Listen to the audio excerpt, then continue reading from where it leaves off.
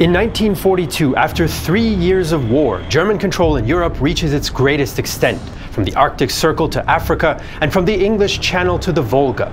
But all that will change in 1943, a year sometimes called Das Vergessene Kriegsjahr, or the Forgotten Year of the War. As the new year begins, the Red Army tightens its grip on surrounded German forces in Stalingrad, who surrender in February. This marks the first time an entire German field army has laid down its arms, and it won't be the last. Stalingrad is a major turning point in the war, but 1943 has just begun, and the rest of the year will see more dramatic setbacks for the Axis in the European theater.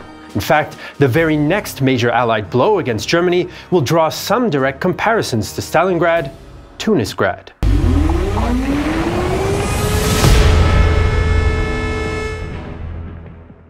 By late 1942, Axis forces in North Africa are on the back foot.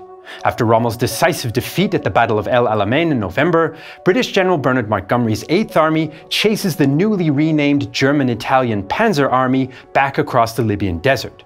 Shortly afterwards, Anglo-American troops under General Dwight D. Eisenhower land in Morocco and Algeria as part of Operation Torch. The goal for both the Axis and Allied armies is Tunisia, home to the last major Axis ports of Bizerte and Tunis. For Rommel, the shorter supply lines in Tunisia offer a chance to replenish his army and perhaps bring it closer to being an effective force. But 2,500 kilometers of non-stop retreat has unsettled the German high command. In Berlin, the General Staff make arrangements for his replacement and continually ask Rommel to take much-needed sick leave. He refuses for the time being. The Allies are also making plans. In January, Roosevelt and Churchill, Stalin refuses their invitation, meet at Casablanca to discuss political and military strategy. There are disagreements though. Some of the Americans push for an invasion of Western Europe as soon as possible, while the British are more cautious and want to strike on the supposedly softer Mediterranean front. The debates are bitter, and the US generals are divided since some fear the US doesn't yet have enough strength to sustain a full-on invasion. By the end of the conference, the Western Allies agree on their plan for 1943 and beyond. They would attack Sicily as soon as possible and delay the invasion of France until 1944. They would intensify and coordinate the bombing campaign against Germany, and they would double the proportion of Allied forces in the Pacific. The Brits and Americans are frustrated with the compromises, but Stalin is angry, since he wanted an invasion of France within months. Roosevelt, perhaps out of frustration, announces the Allies will accept nothing less than unconditional surrender from Germany, Italy, and Japan. This statement will become controversial, and debates still rage as to whether it stiffens Axis resistance or whether Roosevelt hopes to delay peace talks until the US is in a stronger position. In any case, before any of the Allied plans can happen, there's an immediate need to finish off the Axis presence in North Africa. Luckily for Rommel, Montgomery's pursuit is slow. By prioritizing fuel deliveries for the best German units, most panzer divisions are able to limp across the Tunisian border. Italian troops lacking vehicles are not so lucky, and the British take many of them prisoner. On January 23, 1943, the British captured Tripoli, while to the west, the British First Army, including the US Second Corps and French 19th Corps, approached from the Tunisian-Algerian border. Meanwhile, the Italian Navy and the Luftwaffe move reinforcements into Tunisia, some via the massive Messerschmitt 323 transport planes. There they join German General Hans-Jürgen von Arnim's 5th Panzer Army. Together with Rommel's Panzer Army, the Axis have 104,000 German and 74,000 Italian troops by late January 1943. However, both panzer armies are under-equipped, and Rommel's force has lost 2/3 of its tanks and half-tracks and nearly all of its artillery on the retreat. However, around 800 Luftwaffe aircraft can provide local air superiority. Tunisia promises a different kind of North African combat than the open deserts of Libya. Here there are mountain ridges, narrow passes, and vast salt marshes, making maneuver and rapid advance difficult. Although cornered, the Axis troops still pose a threat to the spread-out Allies and prevent the rapid capture of the ports in late 1942. So Allied troops set up positions along the East Dorsal Mountains. Eisenhower requests permission to drive a wedge between von Arnim and Rommel, but his British colleagues think the plan is too ambitious and want to wait for Montgomery's arrival. British officers also have reservations about the inexperienced Americans. Many US officers have never seen combat, and major maneuvers in 1941 showed deficiencies in senior leadership, tactics, and infantry training. Although retraining corrected some issues, Eisenhower himself notes that some of his officers are complacent. Rommel has already dismissed US troops as, quote, Britain's Italians. The Axis wants to strike the Allies in the west before Montgomery's estimated arrival in the east in early March. Von Arnim's forces already had some success against US and French troops, and he's confident that he can deliver a serious blow in southern Tunisia. Once Rommel arrives, the Germans adopt a two-part plan. Operation Frühlingswind, Spring Breeze, will see Arnim's 10th and 21st Panzer Divisions strike against vulnerable US positions around Sidi Bouzid, a major supply base and headquarters of the US 1st Armored Combat Command A. Once von Arnim has pinned US forces there, Rommel's Panzerarmee will launch Operation Morgenluft, Morning Air, a rapid strike from Gabez to Gafsa and through US positions around Kasserine. But things are tense at German headquarters. Rommel and von Arnim don't like each other, and their animosity grows as they work together, which means overall commander Albert Kesselring has to intervene to smooth things over. The dual operations also have no definitive end. Instead, German commanders will quickly draw up extended plans based on the results. On February 14th, von Arnim launches Frühlingswind with 2 armored columns breaking out of Faib. Supported by artillery and Stuka dive bombers, the panzers take green US troops around Sidi Bouzid by surprise. Isolated on 2 hilltops, the US infantry is unable to move or support each other. With communications unreliable, Colonel Thomas Drake of the 168th Infantry Regiment sends a desperate report written on toilet paper. Enemy surrounds 2nd Battalion located on Mount Lasuda.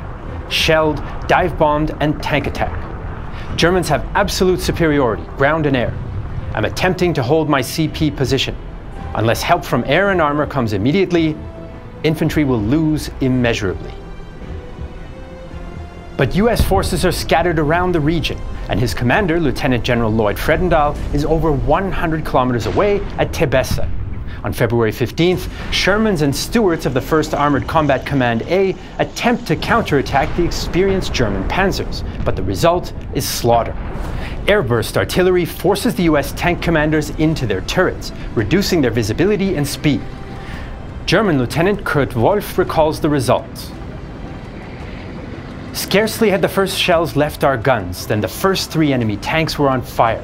Soon, there were at least 15 burning tanks ahead of us, and the remaining enemy tanks had retreated. The battalion commander, laughing like a boy, went from company to company, asking us and himself too, "Did you ever see anything like that?" The panicked withdrawal turns into a rout, with US troops fleeing their positions. Meanwhile, Rommel's troops launch Operation Morgenluft, but find that their main target of Gafsa has already been abandoned. But instead of ruthlessly pursuing the fleeing Americans, the Axis units advance cautiously, giving US troops time to take up new positions on the western dorsal. Rommel, who was still overseeing the final elements of the Libyan evacuation, quickly relocates to take command of the next stage. The success of Frühlingswind and Morgenluft reinvigorates Rommel. He now develops an ambitious plan to surround Allied forces in western Tunisia. Rommel thinks if he gets command of all of von Arnim's armor, including heavy Tiger tanks, he can punch through Kasserine Pass and capture the US supply depot and headquarters at Tebessa.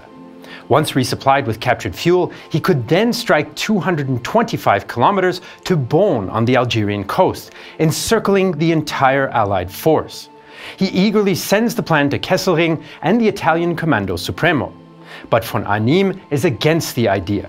Instead, he wants to keep his panzers for a conservative operation towards the British depot at Le Kef.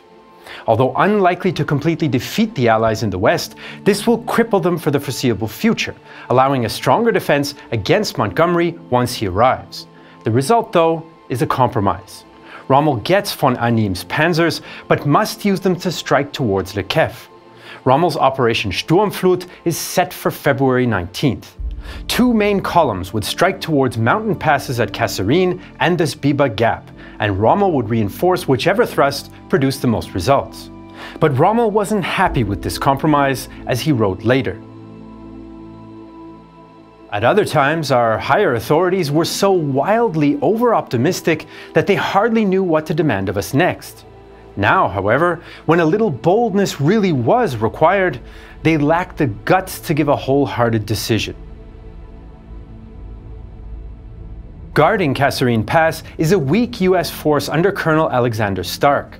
His cryptic orders from Fredendall reference a stubborn and costly last stand from the US Civil War.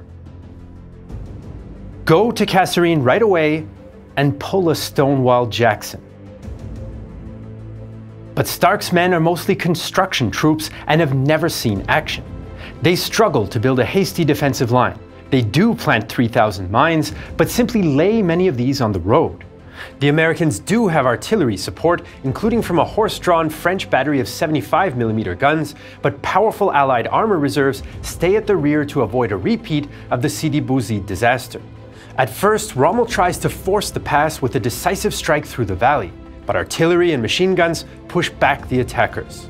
German commanders order panzer grenadiers to scale the heights either side of the pass and clear out US infantry.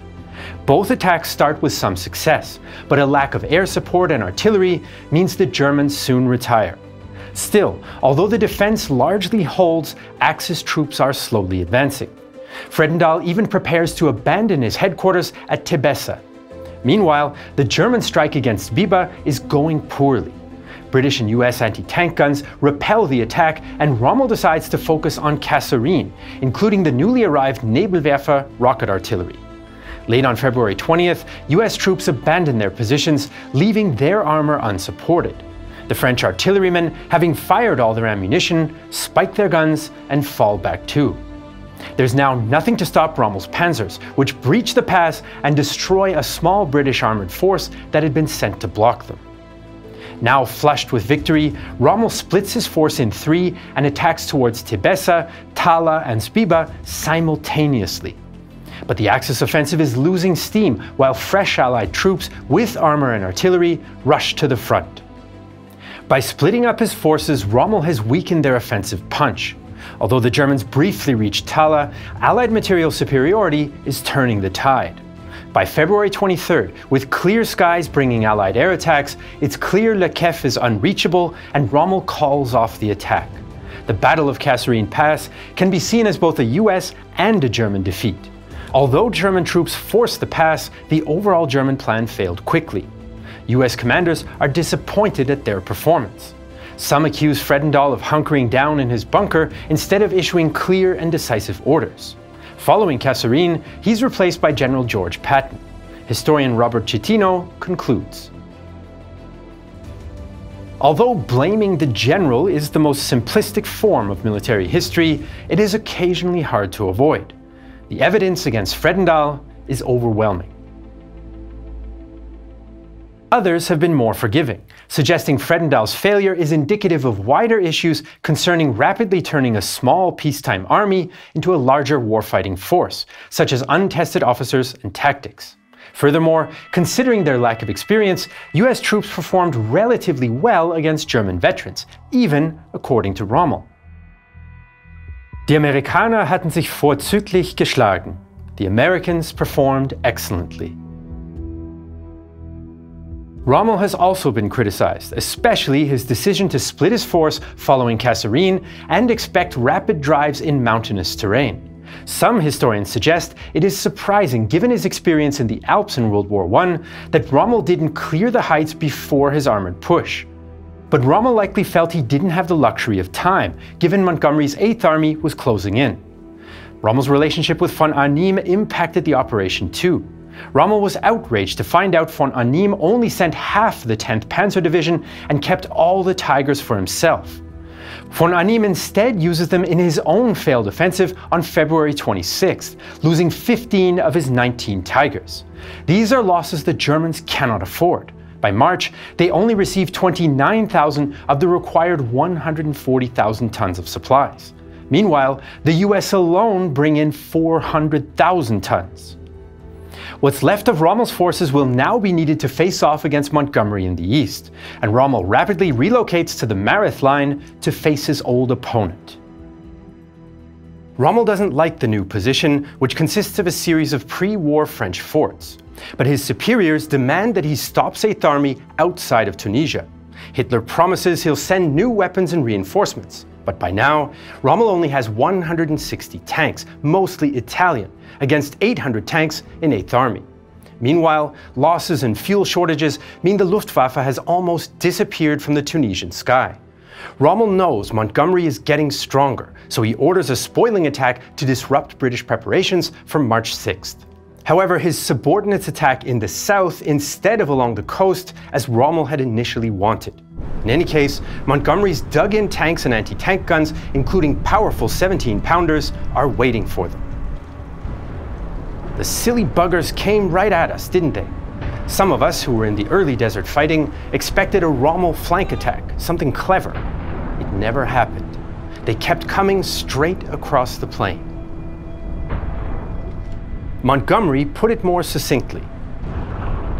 The Marshal has made a balls of it.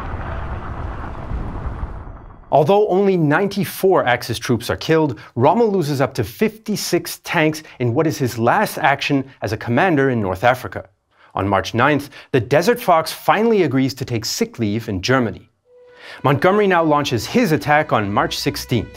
It will be a frontal charge supported by a wider flank, largely made up of New Zealand, Indian and French Senegalese soldiers. The frontal assault initially has some success, establishing a bridgehead across the Wadi Zigaou, but Allied troops soon lose the position with heavy casualties. Frustrated, Montgomery prioritizes the flanking maneuver. Indian troops use their mountain experience to move through rough terrain and attack from behind the Mareth line, while the New Zealand Corps rush further to the Axis rear, breaking through Axis defenses on March 26th. Rommel's replacement, General Giovanni Messe, falls back to the narrow Wadi Akarit position, but Allied forces overrun his lines by combined artillery bombardment, frontal charges, and mountain infiltration. The situation is now dire for the Axis troops. Hitler hopes that Tunis and Bizerte can become meat grinders to deplete Allied forces and delay a European invasion, but morale and equipment is lacking. By April, von Arnim's 5th Panzerarmee has 150,000 men and 150 tanks against 210,000 Allied troops and 1,200 tanks. Patton also regains US positions at Gafsa and Senet Station, eventually linking up with 8th Army on April 7th. Now 8th Army clashes against the new Axis positions at Enfidaville. Again, the first assaults fail, but mountain troops, including Gurkhas, backed up by accurate, concentrated artillery fire, break the position open. For every Axis artillery shell fired, the British fire up to 30. The US II Corps, now redeployed in the north under General Omar Bradley, also batter their way towards Bizerte with renewed confidence. Von Arnim sends an envoy to Berlin to plead for an evacuation, but Hitler refuses to see him.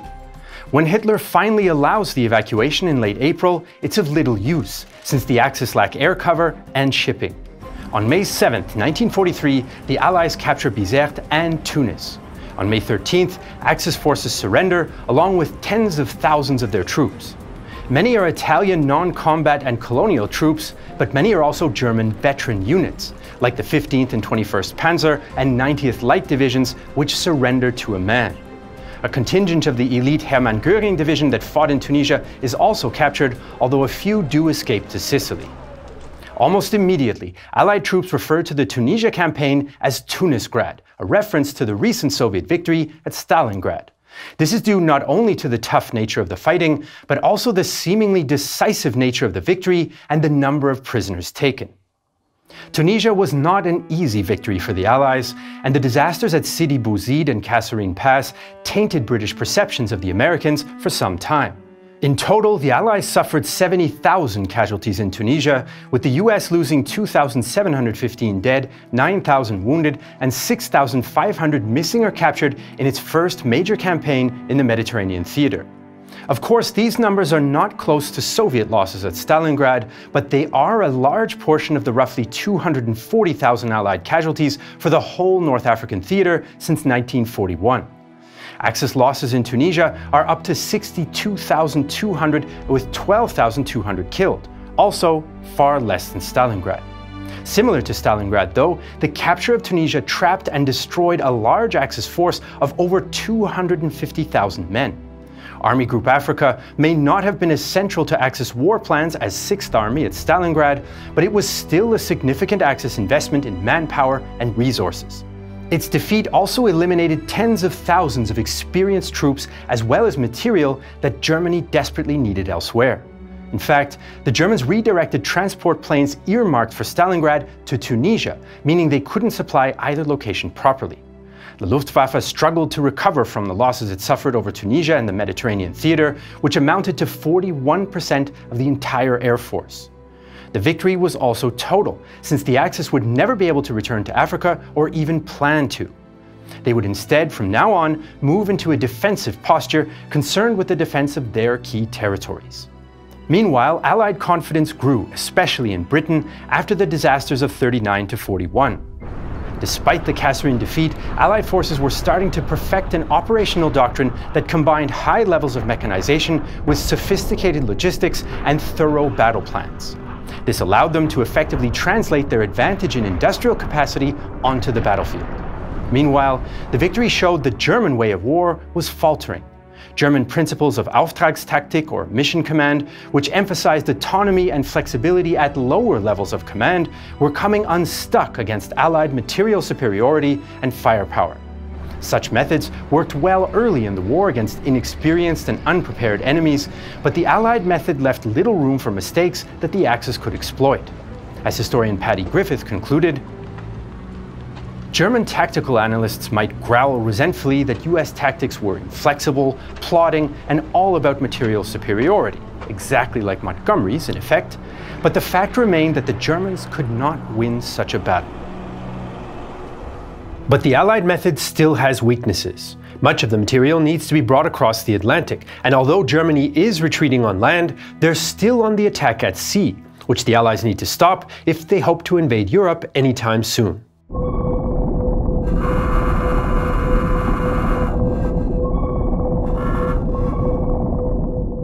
From 1939, German U-boats threaten Allied shipping.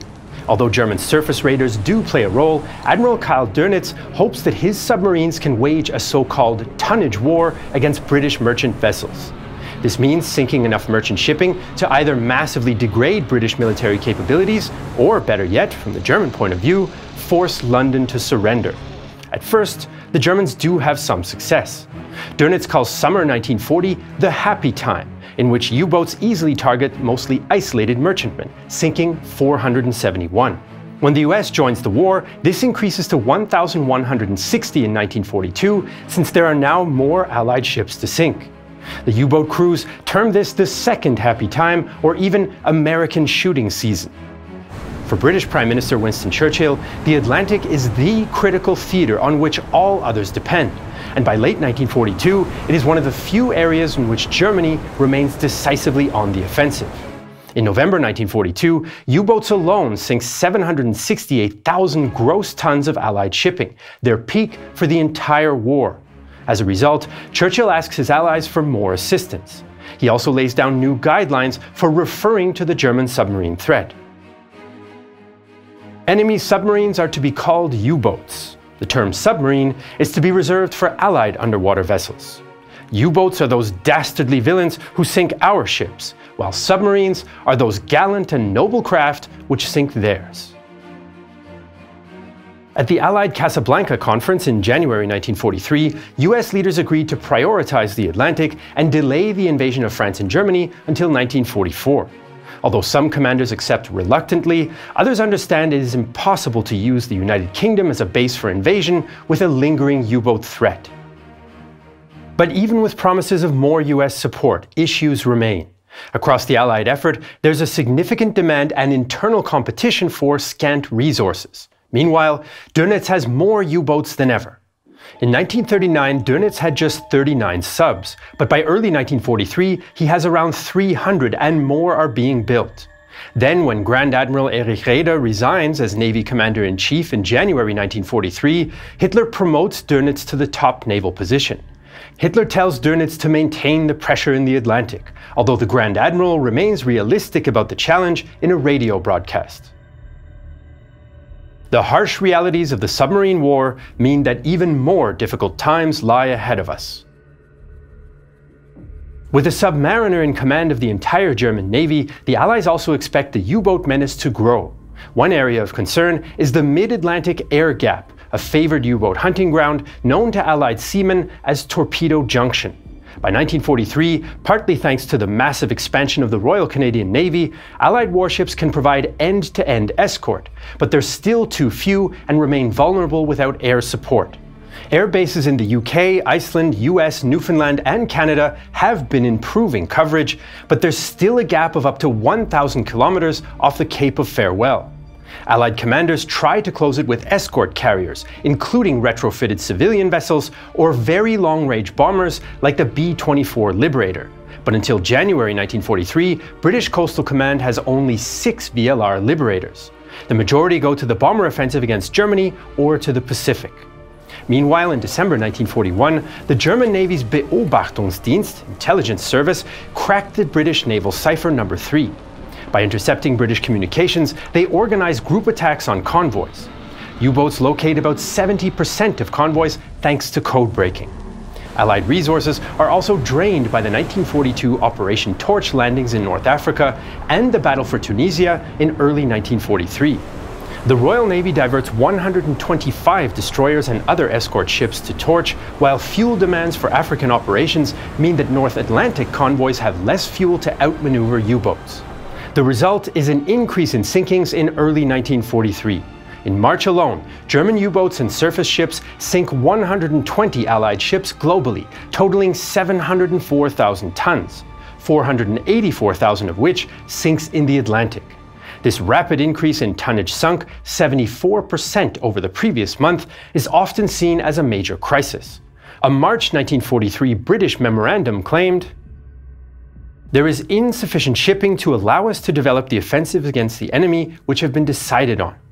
Every ship sunk makes the situation worse. We can no longer rely on evading the U-boat packs and hence we shall have to fight the convoys through them." A December 1943 Allied report even goes so far as to suggest victory in the Atlantic and therefore the entire war was threatened.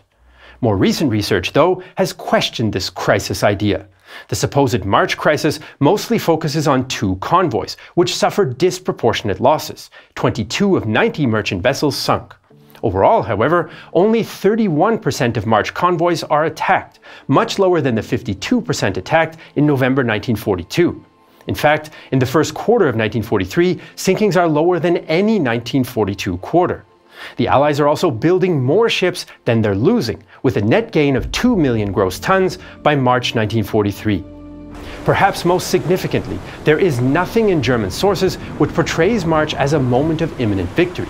In fact, within 2 months, the U-boats withdraw from the Atlantic in defeat. Just as the March convoy battles are raging, the Allies meet in the Atlantic Convoy Conference to better pool resources and standardize procedures. The top priority is closing the mid-Atlantic air gap and taking the fight to the U-boats. The Commander-in-Chief of the Western Approaches is optimistic. "I really have hopes now that we can turn from the defensive to another and better role, killing them."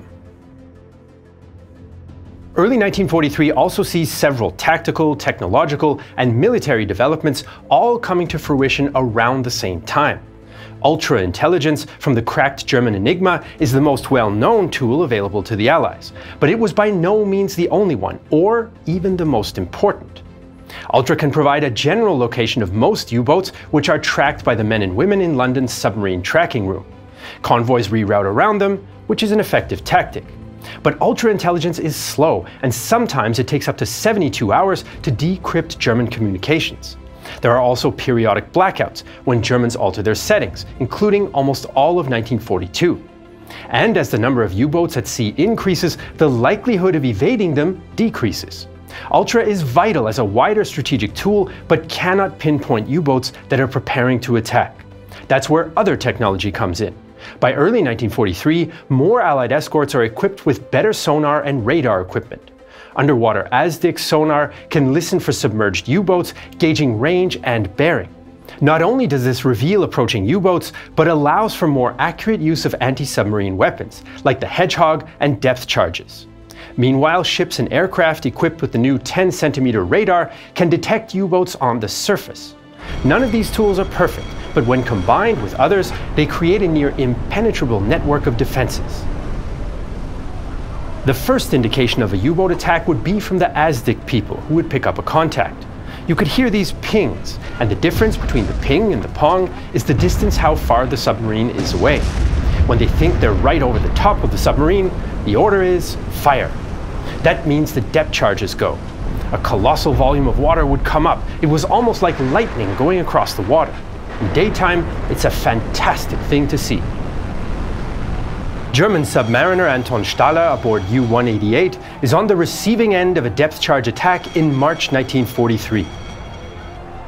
Alarm bells shrilled loudly. Destroyer on the starboard bow, range about 5,000 meters. A quick glance at the manometer showed me that we were at 100 meters. At the same instant, for the first time I heard ahead of us the roar of exploding depth charges. Now I discovered how appallingly loud these sounded underwater. Though fearful, I concentrated on my hydrophone, wondering if I would ever hear anything again in my life.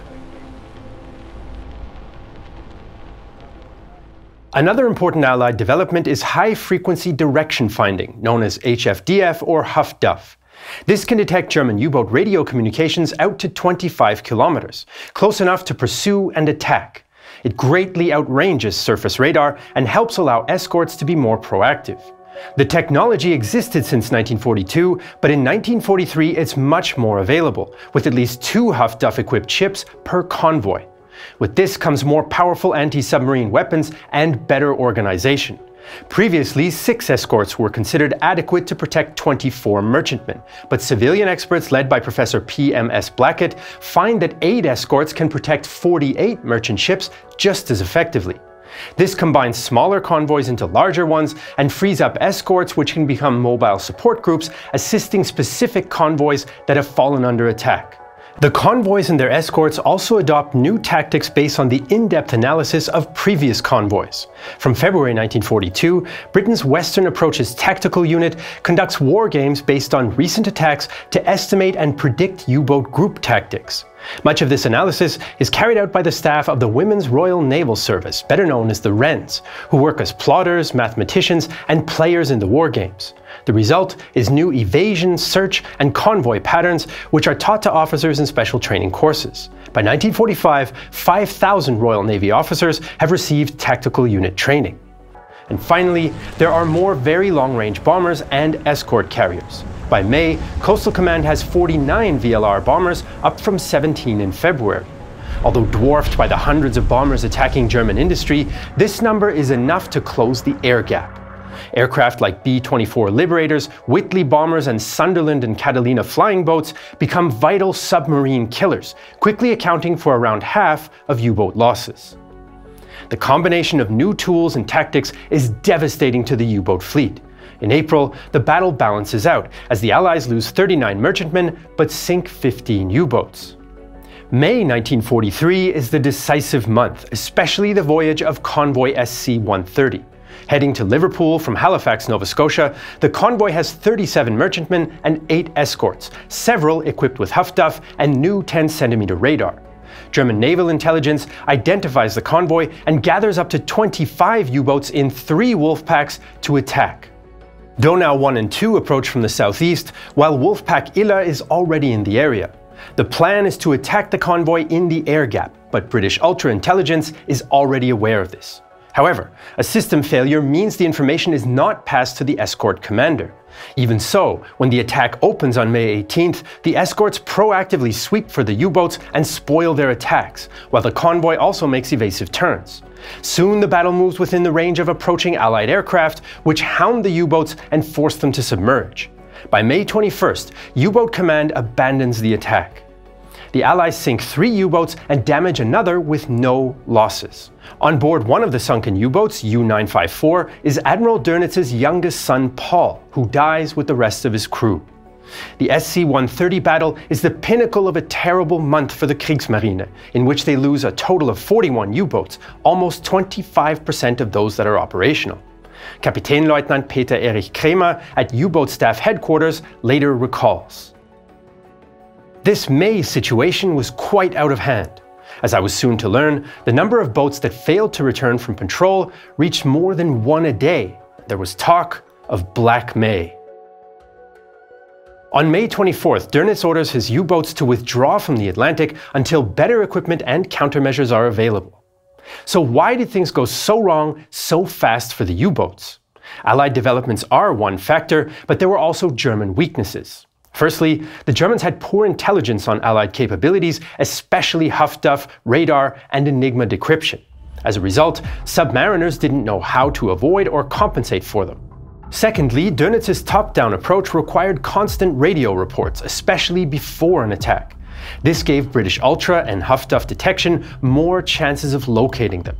During the SC-130 battle, there were 104 Luftwaffe reports, allowing the Allies to pinpoint the U-boats. Thirdly, the Kriegsmarine lacked reliable air cover. Dönitz demanded more from Hermann Göring's Luftwaffe, but Göring resisted diverting resources away from his own interests. The increase in U-boat numbers also didn't mean a proportionate increase in sinkings, although the sheer number of active U-boats still worried the Allies. By April 1943, the average kill per U-boat at sea had sunk to 2,000 tons. This might be interesting as a sort of sporting score, but the number of U-boats operating had so greatly increased that it was of little significance in solving the problem. When Daniel Boone, who shot 50 bears a year, was replaced by 50 hunters who averaged one each, the Bears saw no occasion to celebrate the decline in human marksmanship. And individual U-boat performance and crew experience were dropping quickly. In 1940, U-boat commanders had an average 2 years experience, but in 1943, this was only 8 months. Most U-boat captains killed in May 1943 had only 1 or 2 patrols to their name. In 1940, 2% of U-boat captains were responsible for 30% of sinkings. All these so-called aces had entered the Kriegsmarine before 1935, but by 1943, the veterans of the early war were gone. Roughly 850 U-boats, about 75% of the total built and crewed during the war, would never damage an Allied merchantman. In November 1940, the average tonnage sunk per U-boat per day was 430 tons. In January 1943, though, it was just 65. From 1939 to early 1943, the Atlantic is the only theater in which Germany successfully maintained the offensive. But now, even there, they are in retreat. Dönitz's withdrawal is not meant to be permanent, though. He fast-tracks new U-boat developments and shifts back to smaller group tactics, but the U-boat wolf packs will never make a meaningful return. Instead, the Atlantic becomes the logistical highway for the Allied invasion of Europe. But as Allied leaders have decided at Casablanca, Northern Europe would have to wait. The next push would be in the so-called soft underbelly of Europe, although it will prove to be much harder than anticipated.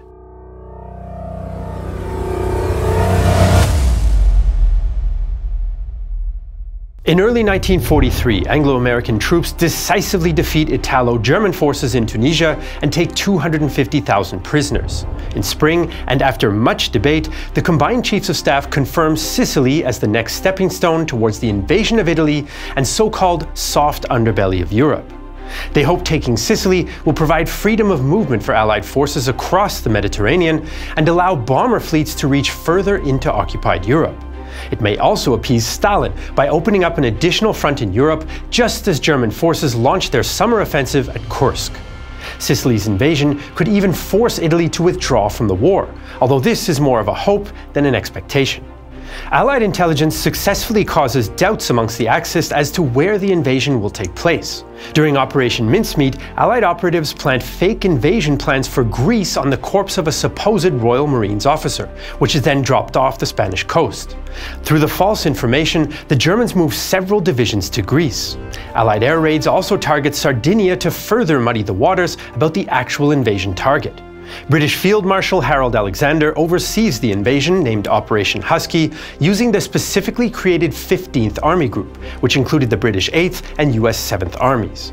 The initial invasion force consists of about 160,000 men, 600 tanks, and 1,800 guns. They're supported by around 4,000 Allied aircraft of Mediterranean Air Command operating from North Africa and Malta. The Allied airmen's goal is to seize air superiority, interdict the island, and provide close air support.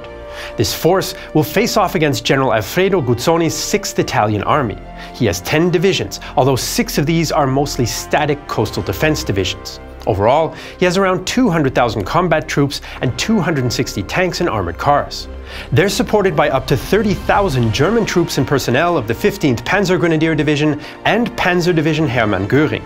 Considered elite, these German divisions are under-equipped and filled out with replacement soldiers after costly battles on the Eastern Front. But they can still field around 100 Panzer IIIs and IVs and 17 Tiger tanks. In the air, the Axis have up to 1,600 available aircraft from multiple bases on Sicily, Sardinia, and Italy. But the Italians struggle with poor equipment. The Livorno and Napoli divisions are arguably the best in the Italian army, but are largely equipped with obsolete early war tanks or captured French vehicles. Available Axis vehicles are grouped into mobile units, the most powerful of which is Battle Group Schmalz. Its job will be to counter invading forces near Syracuse, Augusta, and Catania.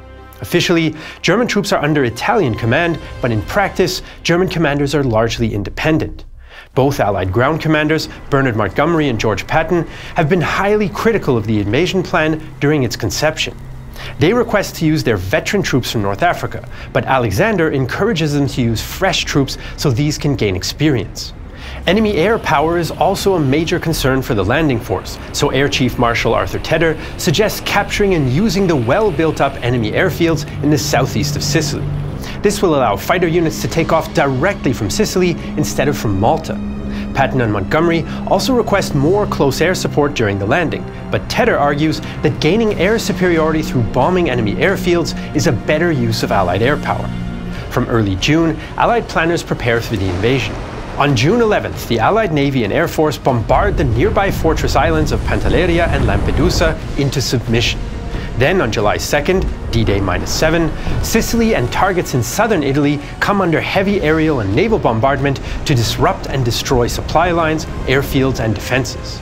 As a result, the Axis relocate the vast majority of their aircraft to mainland Italy, leaving only around 125 planes in Sicily.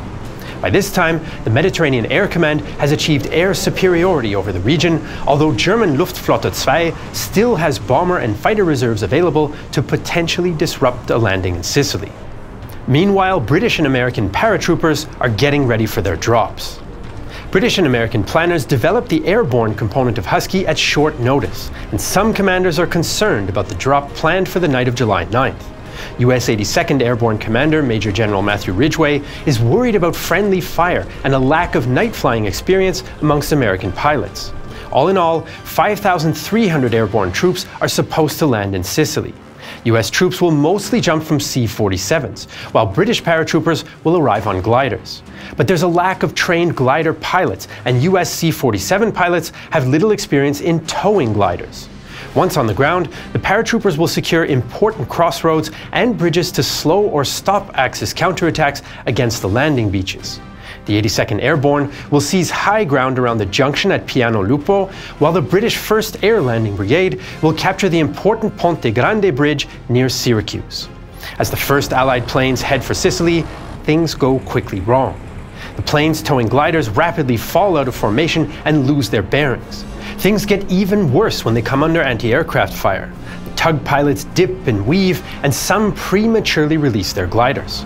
Of the 144 gliders dispatched, only 54 land in Sicily, and only 6 on target. Up to 69 may have crashed into the sea, likely drowning around 300 paratroopers. This meant only around 100 men are immediately available to attack their targets. The American drop fares little better. Pilots again lose their way in the dark, while strong winds batter the landing zones. Most paratroopers land in small groups, and less than 200 are immediately available to capture the Piano Lupo junction. In many cases, troopers simply land and make their way towards the noise of battle. But despite the low numbers, Anglo-American troops attack many of their first objectives. A single glider team captures the Ponte Grande Bridge, and US paratroopers battle against defenders at Piano Lupo. US paratrooper Bob Fielder recalls approaching the nearby Biaca Ridge. Suddenly, there was an unmistakable, loud, ripping burst from a rapid-fire German machine gun. Never having heard the sound of 1,200 rounds per minute, I wondered, what in the world is that? At Ponte Grande, Italian troops with mortars and armored cars attacked the British paratroopers, whittling their numbers down to just 70. The paratroopers now await relief by seaborne forces. Despite the high casualties, the misdrops do have one benefit. The widely dispersed landings make the invasion seem larger than it actually is, and Axis forces are occupied dealing with guerrilla-style attacks. Although Guzzoni announces an invasion, Axis command makes no serious effort to counter it on the beaches. Coinciding with the nighttime airdrops are coastal commando raids by No. 3 Commando and SAS teams. Their job was to clear the coastal guns and obstacles. At around 3 AM on July 10th, the first seaborne units land. At the Piceno Peninsula, the Royal Marines, 1st Canadian and 51st Highland Divisions come ashore in the darkness to find most Italian positions abandoned. In many cases, the coastal defenders have simply fled their posts. The British 50th and 5th Divisions land south of Syracuse to equally light resistance. By 5 AM, the Brits and Canadians have secured the beaches and heavier landing craft deliver tanks and trucks. Allied troops take Piceno Airfield, which they then ready for Allied aircraft. The British 50th Division runs into British paratroopers who've just retreated from the Ponte Grande, and together they rapidly retake the bridge. The US landings also largely go to plan despite the rough seas. Major General Lucien Truscott's 3rd Division lands first and sweeps towards Licata to cover the landing beach's left flank. As they advance, they knock out coastal defenses and railway guns to clear the way for other divisions. In the east, the 45th Division capture the Comiso airfield and secure the landing beach's right flank. The 1st Infantry Division lands at Gela, including a contingent of French Moroccan troops, and although resistance is stiffer, they take the town by 8 AM. By now, the first serious Axis counterattacks arrive, as Guzzoni orders the Livorno and Hermann Göring divisions against the US beaches. However, bombing and paratrooper activity has cut communications, meaning these first counterattacks are poorly coordinated. To the east, Italian black shirt militia attack the Canadians, who easily push them back. British troops now approach Syracuse, a major port and key to continuous naval supply for the British landing forces.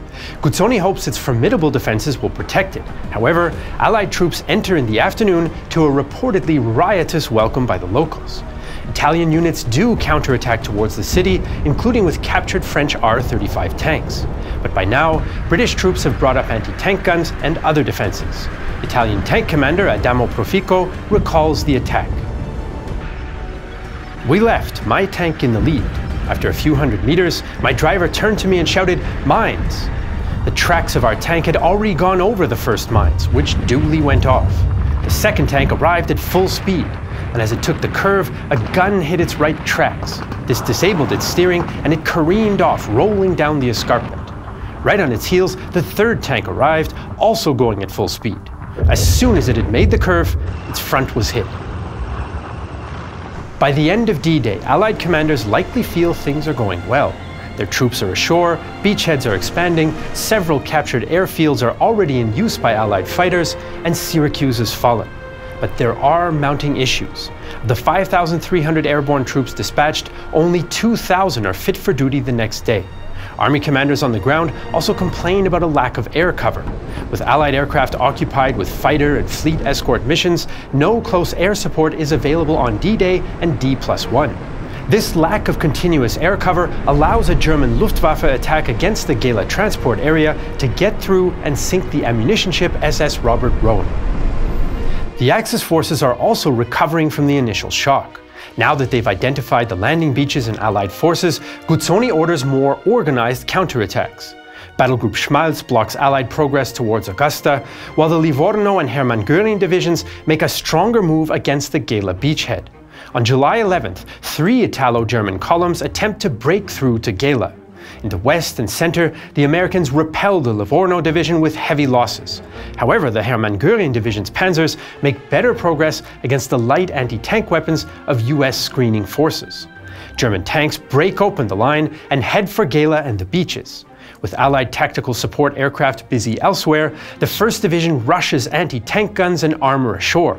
Eventually, a handful of vulnerable catapult-launched Navy spotter planes are able to direct naval gunfire and stop the German attack.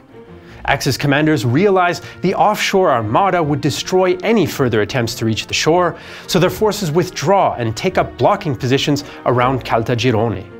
But despite the failure of Italo-German counterattacks, they do slow the progress of the American 1st and 45th Divisions. The Luftwaffe is less successful and are only able to offer sporadic resistance from the remaining Sicilian airfields. Johannes Steinhoff from Jagdgeschwader 77 later recounts the desperation in his memoirs. With what we could scrape together of the remnants of the group, we would fly along the north coast over Etna's crater towards the Straits of Messina, where we would fling ourselves at the B-17 flying fortresses in a series of uncoordinated attacks. Our numbers were so few that we would do little damage, and even that little depended upon our breaking through to the bombers. To reinforce the US troops, further paratrooper drops are planned for late July 11th, but the drop is another disaster. Recent German bomber attacks have the Allied anti-aircraft units on high alert. When the Navy and Army gunners spot the friendly C-47s, they mistake them for Axis craft and open fire on them. 23 of the 144 transport planes are lost to friendly fire, with an estimated 90 aircrew and 229 paratrooper casualties. A report by the 82nd Airborne Division blamed a lack of communication and preparation among the ground forces. Meanwhile, Fleet Commander Admiral Andrew Cunningham blamed the pilots for flying outside of agreed air corridors. As the US advance bogs down, the British 8th Army makes better progress along the coast. The Brits take Augusta on July 12th, but resistance from dug-in enemy units is stiffening. Montgomery now develops a plan to open new routes of advance for British troops. While continuing to push towards Catania along the coast, he orders the 30 Corps to swing around Mount Etna from the west, with the aim of cutting the island in two. However, this requires British troops to take over US objectives around Caltagirone and give them exclusive use of Highway 124. Patton is outraged that his force is now relegated to supporting the British maneuver. So, in response, Alexander allows the US 3rd Division to advance towards Agrigento. As Montgomery takes increasing control of the offensive, German commanders are also taking control of the defense. General der Panzertruppe Hans Valentin Hube of the 14th Corps takes over de facto command of the island, while incoming German formations are preparing to reinforce him. The elite 1st Fallschirmjäger Division is on the way, as is the freshly reformed 29th Panzergrenadier Division. On July 13th, Montgomery opens his major push towards Catania. First, nighttime airborne and seaborne commando raids will capture two bridges, the Ponte dei Malati and the Ponte di Primasole. The 50th Division will then break through Axis defenses around 30 kilometers to the south, link up with the commandos, and strike out for Catania. Once again, the airdrops go poorly. Both friendly and enemy anti-aircraft fire forces nearly 30% of the gliders to return to base, and only 200 men and 3 anti-tank guns drop near their target. To make matters worse, they've dropped directly on top of the newly arrived 1st Fallschirmjäger Division. The British do capture Primasole Bridge, but come under immediate German attack. The Brits use captured anti-tank guns and mines to repel the assaults, but casualties are mounting and ammunition is running out. Eventually, they decide to relocate to a hill south of the bridge and cover it from there until the 50th Division can arrive. However, the 50th Division expected to fight against Italian units, not hardened German paratroopers, and their progress is slow. Fighting is particularly tough in dense vineyards and orange groves. A soldier of the 5th East Yorkshire Regiment recalls. It wasn't possible to see more than 20 yards in the orange groves. Some unidentified troops were moving alongside a small wall. As we were debating who they might be, the question was solved by the rapid burr of a Spandau machine gun not very far away.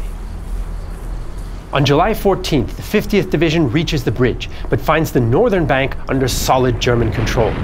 British troops wade across on July 15th, but German machine gunners and artillery soon pin them down. Only a small Allied bridgehead is able to be formed. On July 17th, after tough fighting around the bridgehead, the Brits make another attempt towards Catania under a heavy creeping barrage. Sergeant Georg Schmitz of the 1st Fallschirmjäger Division is on the receiving end. We survived the 1.5-hour barrage well under the cover of the tank trench. We had orders not to open fire until Oberstleutnant Balta gave the order. Thus, without a shot being fired from our side, the attacking enemy came unhindered into the range of fire of our infantry weapons. But then he was met by our furious defensive fire. The attacker had very heavy losses, and the attack was beaten off. The British attack again on July 18th, but they're unable to break through to Catania or the nearby aerodrome. The next day, Montgomery abandons the plan and shifts the focus to his planned swing around Mount Etna. But what was envisioned as a speedy thrust is also an arduous slog.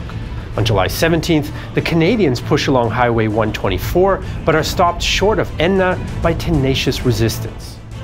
The Axis forces have already shifted their positions to counter the move.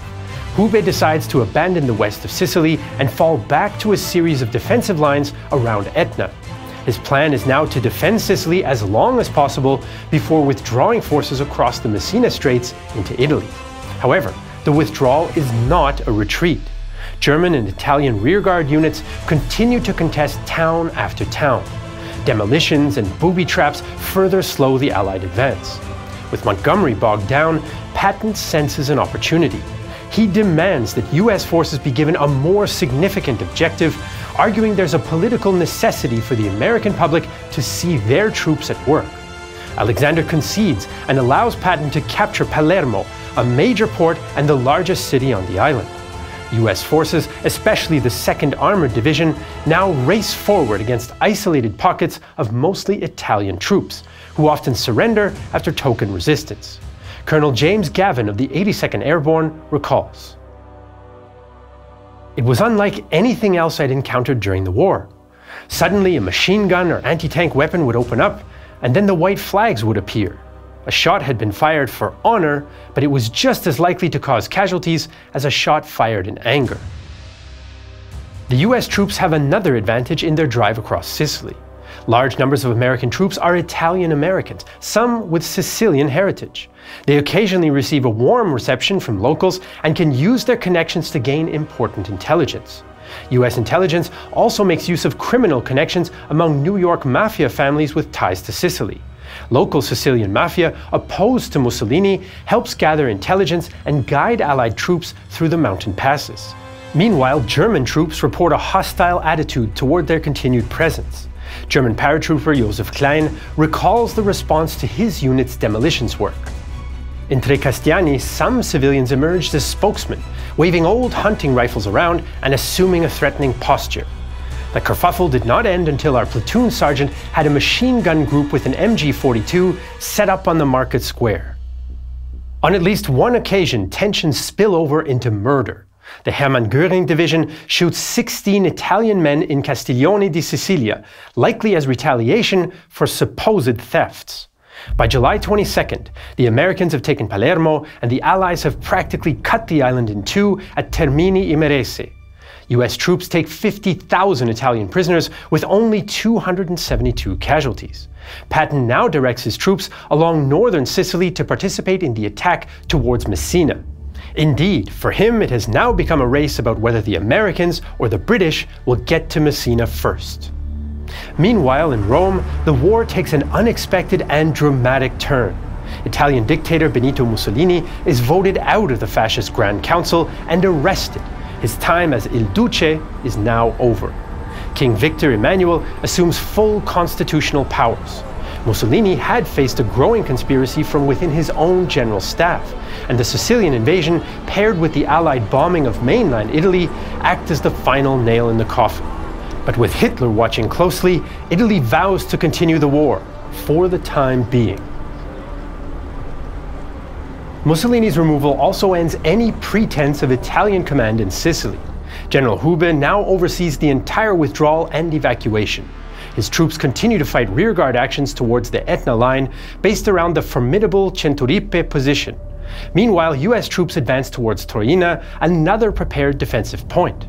Carefully positioned German anti-tank guns, machine guns, and tanks take their toll. In many cases, small groups of Axis troops delay entire Allied divisions in the narrow mountain roads. Progress is also hampered by a lack of close air support coordination by the Allies. The process of requesting airstrikes is slow and convoluted, and in any case, fragile radio equipment breaks down or cannot get through the mountainous terrain. Confused boundaries between US and British units add to the problem. As the British 30 Corps assault Centuripe, fighter bombers of the US 12th Air Support Command attack them by mistake. 30 Corps Commander Lieutenant General Oliver Leese phones General Omar Bradley to complain. "What have we done that your chaps would want to bomb us? They've hit right on top of my headquarters. They have really plastered the town." Exhausted and inexperienced Allied units are now near breaking point. Major Derek de Stackpool of the 7th Royal Marines, an entirely green formation, recalls an attack on Ditaino. "My God, when I think of the things that went wrong, the unpreparedness and the rush and hurry of the whole blasted amateurish mess-up. Poor old 7th RM. Never have so many been buggered about by so few." Only the release of experienced units from North Africa breaks the deadlock. Aided by the arrival of the British 78th Battle Axe Division, the British and Canadians capture Centuripe and its dominating heights on August 1st. On August 6th, the US 1st Division finally captures Torina, but only after the Axis counterattack no less than 24 times. With these two positions lost, Hubin knows that the battle is now over. He speeds up preparations for evacuation, but continues his punishing rearguard actions. The British 3rd Division, advancing along the coast, is especially held up at Monte Fratello. To assist it, Patton orders amphibious landings behind enemy lines on August 8th, 11th and 16th. Although risky, these so-called end runs do ease the advance. The British also conduct their own landing on August 16th to cut off retreating elements of the Hermann Göring Division, but are unable to catch them. Both Allied forces now converge on Messina, and during the night of August 16th, the vanguard of the US 3rd Division enters the outskirts. Hube's well-organized evacuation comes to an end. The narrow straits, coastal guns and large anti-aircraft forces means the Allied forces mostly don't disrupt the evacuation, and on August 17th, Hube's command is one of the last units to leave Sicily. Of the eventual 460,000 Allied troops in Sicily, around 5,000 are killed and up to 16,000 wounded in Operation Husky. An additional 3,500 are missing. Of those killed, 1,400 are paratroopers. German losses are 4,500 killed, 13,500 wounded, and around 10,000 missing or captured. Italian losses are especially high. 4,650 Italian troops are killed, 5,000 wounded, and up to 152,000 missing or captured. The loss of Sicily also decimates Axis air units. In July 1943 alone, 711 German aircraft were lost in the Mediterranean theater, and the Italian Regia Aeronautica is in the process of dissolution after Husky, a high cost for the limited damage that they were able to inflict. But despite these results, there are Allied complaints with the first major joint operation. There was poor coordination, especially between different branches, as well as animosity and a lack of communication between commanders. Although tactical air superiority improved as the invasion went on, army commanders consistently claimed that they rarely saw friendly air cover. Air commanders replied that they were attacking targets further to the rear, a more important contribution. Better communication regarding objectives and methods may have smoothed over these tensions. Alexander is also accused of giving Montgomery too much control and undervaluing US troops' potential, while Patton too is criticized by both superiors and subordinates. General Omar Bradley, who served under Patton, accuses him of recklessness with the lives of his men, especially in his race to beat Montgomery to Messina, a race some historians suggest Montgomery was not even aware of. News also emerges of two incidents in which Patton slapped enlisted men, and at Biscari on July 14th, US troops massacre 73 Axis prisoners. The perpetrators claim Patton ordered for no prisoners to be taken, something Patton denied. There were also missed Allied opportunities, as Hube's phased withdrawal preserved his fighting strength. In the first 17 days of August, the Axis evacuate 100,000 troops, 10,000 vehicles, 200 artillery guns, and 47 tanks to Italy, where they would continue the struggle. However, the Allies also learn lessons from their mistakes. For example, almost all aircraft will display clear invasion stripes to prevent friendly fire during the Normandy invasions, while airborne operations will enjoy longer planning periods and wider use of Pathfinder units to guide in the paratroopers. They also make tactical improvements, including improved rugged radios and clearer channels for requesting air support. Arguably, though, the biggest outcome of Husky is also a mostly unintended one. The removal of Mussolini opens the question of Italy's role in the war. But while the Allied demand of unconditional surrender remains, Italy seems reluctant to surrender, and the battle for Italy will continue. In fact, many of the units on both sides who'd fought in Sicily will soon meet again on new battlefields. The next step for the Allies is the invasion of the Italian peninsula, which begins on September 3rd, an event that causes the collapse of Mussolini's regime and a new Italian government to join the Allies. It's a political success for the Allies, but militarily, things quickly bog down into grinding positional warfare. American, British, and Canadian forces are able to gain a foothold, but the Germans quickly disarm the Italian army, take control of the country, and rush troops to the landing zones. Allied troubles in command and coordination, plus Italy's mountainous terrain and skillful German defense, all mean that by the end of the year, larger Allied forces are stuck up against the German position south of Rome, known as the Gustav Line, with its strongest point at Monte Cassino. In fact, the truly decisive breakthrough was going on at the same time as Operation Husky, but far to the east. There, the Wehrmacht and the Red Army waged the biggest battle of all time at Kursk, and although the Germans inflict more losses than they suffer, the Red Army emerges victorious.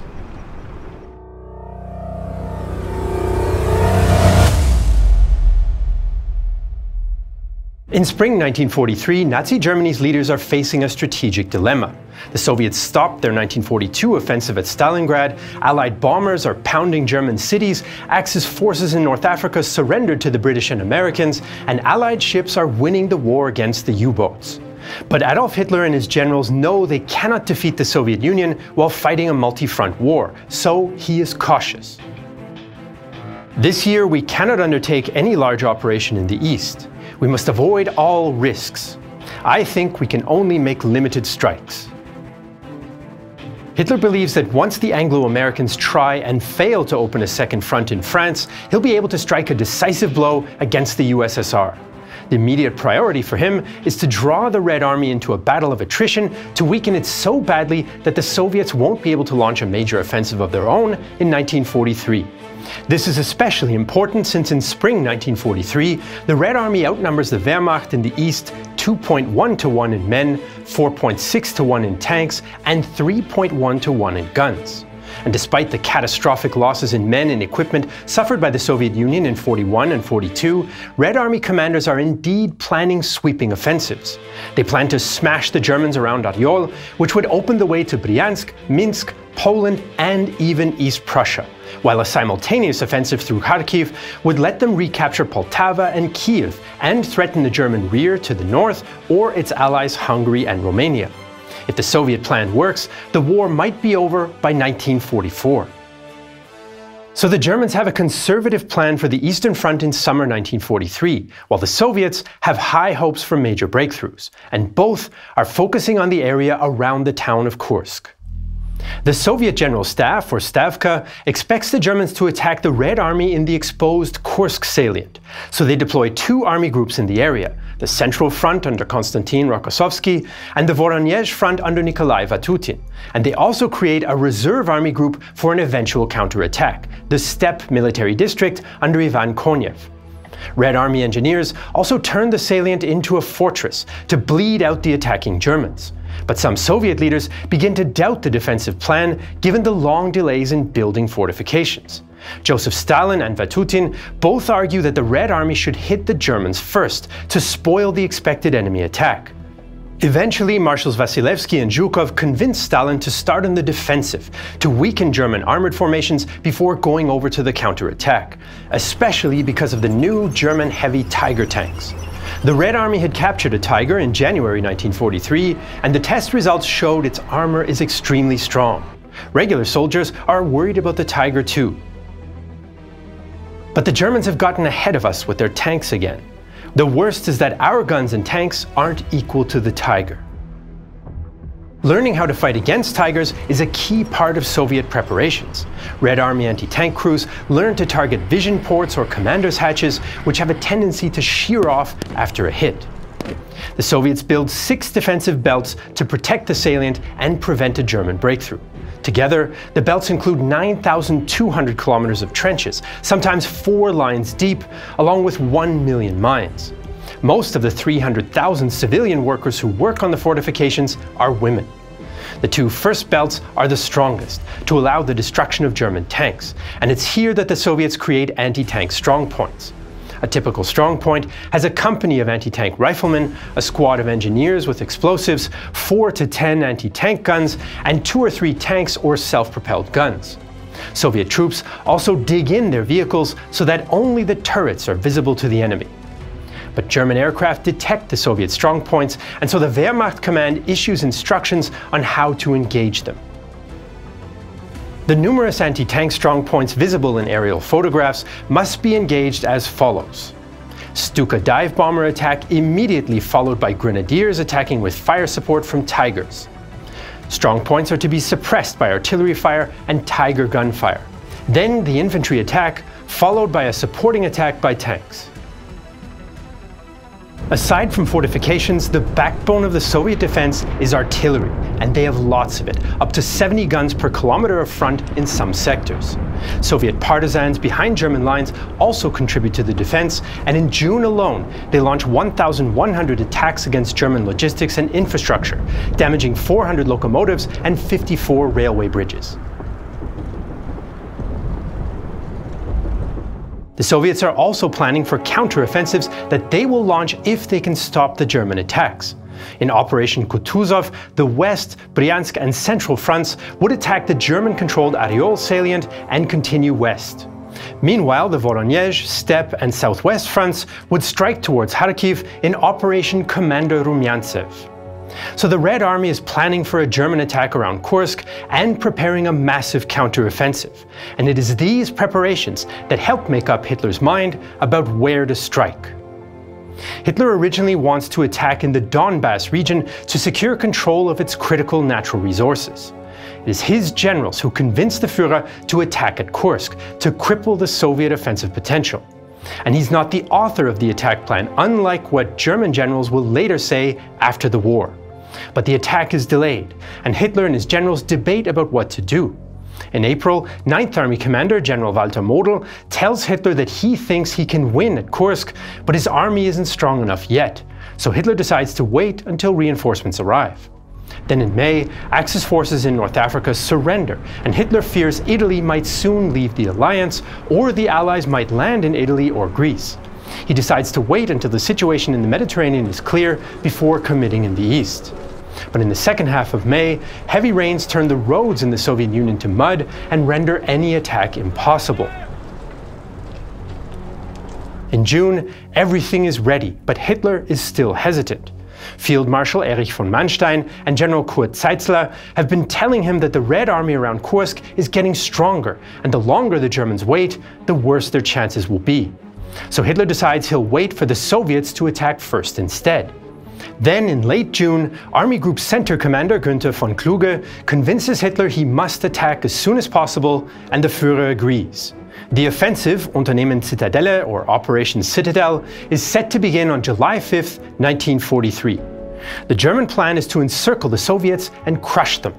Model's 9th Army is to break through the strongest Soviet positions in just 2 days and complete the northern half of the encirclement. The southern pincer consists of General Hermann Hoth's 4th Panzer Army and Army Detachment Kempf. Hoth's tanks will lead the assault until they meet up with the 9th Army and trap the Red Army's best forces in a pocket.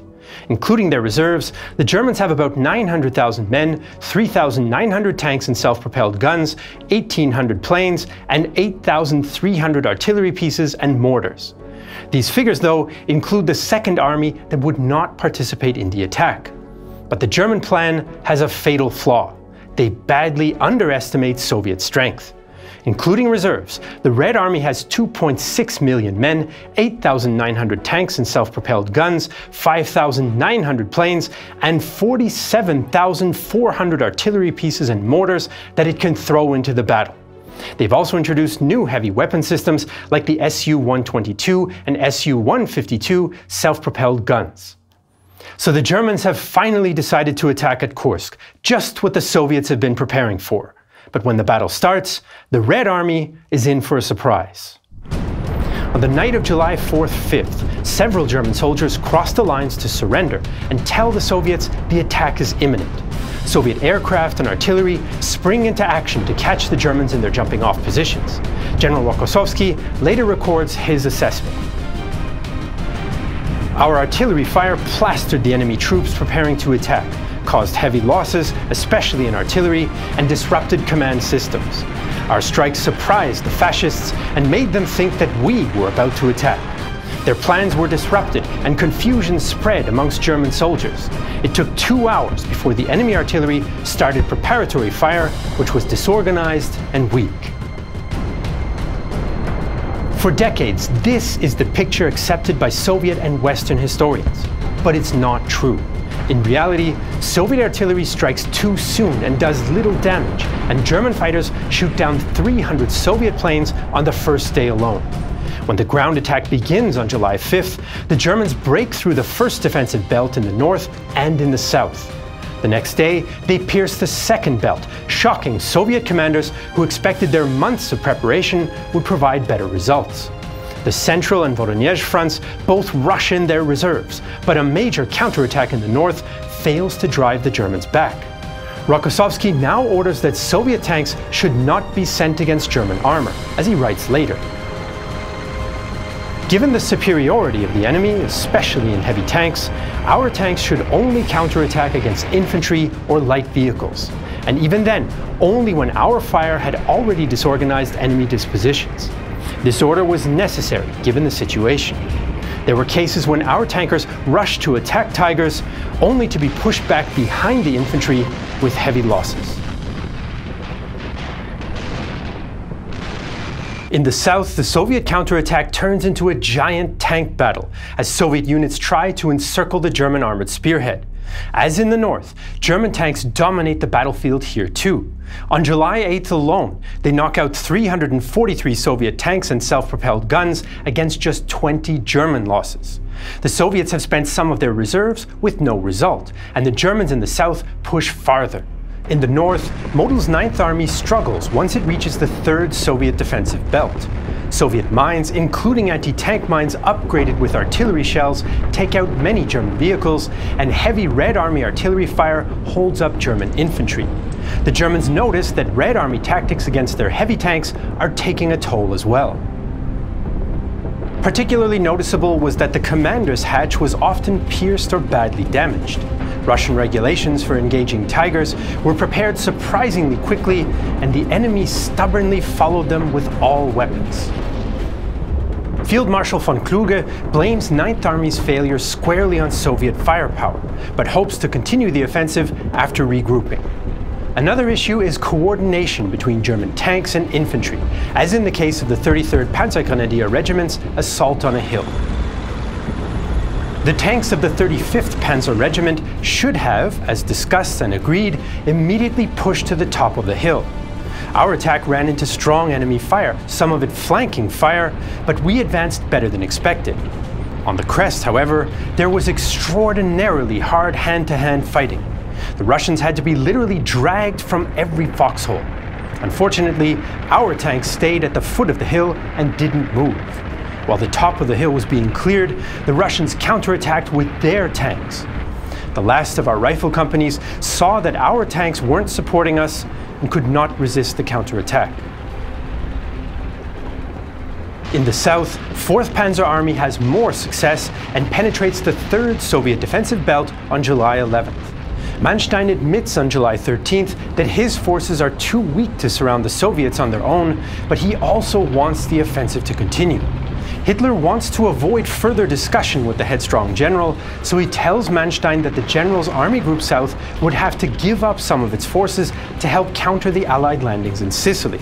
But this is just an excuse, and Hitler doesn't send any units from the Eastern Front to Sicily for the next 10 days. But Hitler's ruse works, and Manstein reluctantly accepts that Citadel has failed. Still, Hitler's lie that he needed to send reinforcements to Sicily becomes one of the most persistent myths about the Battle of Kursk, and still has many defenders today. The German offensive has failed thanks to a lack of forces and stiff Soviet resistance, and because the Soviet counteroffensive has now begun. On July 12th, the Red Army launches Operation Kutuzov. The Soviets break through the German positions facing Areol, forcing the 9th German Army to send reinforcements to help plug the gaps, which seals Citadel's fate beyond a doubt. Red Army soldier Yevgeny Besonov later describes how the Luftwaffe tries to slow the Soviet advance. That was my first experience of such a heavy air raid. It was pure hell. It's hard to find a comparison for it. You're just lying in your foxhole and waiting for death. Bombs are exploding all around, the ground is shaking, and you are shaking. I was frightened to death and wanted to run away from that hell. But I was a platoon commander and had to stay with my soldiers. Further south, the Red Army attacks 4th Panzer Army's vulnerable spearhead. The 5th Guards Tank Army, supported by the 5th Guards Army, will lead the charge after having sat in reserve so far. The Soviet Tank Army is to destroy German armor near the village of Prokhorovka, break through the German line, and drive ahead 30 kilometers. The Soviets use radio transmissions and fake troop movements to confuse the Germans into thinking that there are 2 more Soviet armies west of the German spearheads, but this is just a trick. The attack is so critical to the Soviets that Stalin sends Marshal Vasilevsky himself to Prokhorovka. But when Vasilevsky realizes that the Germans have advanced much farther than expected, he panics and orders a rushed start to the operation on the morning of the 12th. But the Red Army isn't yet ready, and when the 5th Guards Tank Army smashes into the 2nd SS Panzer Corps, confusion reigns. German intelligence fails to anticipate the Soviet attack, so Waffen-SS soldiers like Erhard Görs are completely surprised. We were all sleeping. Then they were on top of us, with planes, endless tanks with infantry on them. It was hell. They were around us, above us, and in the midst of us. We fought man against man. We jumped out of our foxholes, jumped on our vehicles, and took on all comers. It was hell. Despite the shock, the Germans recover and inflict a heavy defeat on the attacking 5th Guards Tank Army. The Waffen-SS units not only hold their positions, but also knock out 382 Soviet tanks and assault guns, of which 227 are completely destroyed. The Soviets are only able to knock out about a dozen German tanks, and only 4 of these are not recoverable. These figures are in stark contrast to later Soviet portrayals of the battle as a Red Army success. For the Germans, though, Prokhorovka is limited to a local, tactical defensive success. The Soviets still have the upper hand, but have to delay their main counteroffensive for 3 weeks because of the heavy losses that they've suffered so far. On August 3rd, they're finally ready to launch the final phase of the battle, Operation Commander Rumyantsev. 7 Soviet armies, 2 of them tank armies, storm the German lines in the southern part of the Kursk salient. 3 more Soviet armies joined them in the next few days. A total of 1 million men, 2,440 tanks and self-propelled guns. Trying to stop them are the 4th Panzer Army and Army Detachment Kempf, both of which have been weakened by sending units to other parts of the front. They've only got 210,000 men and 640 tanks and assault guns, of which just 270 are actually combat ready.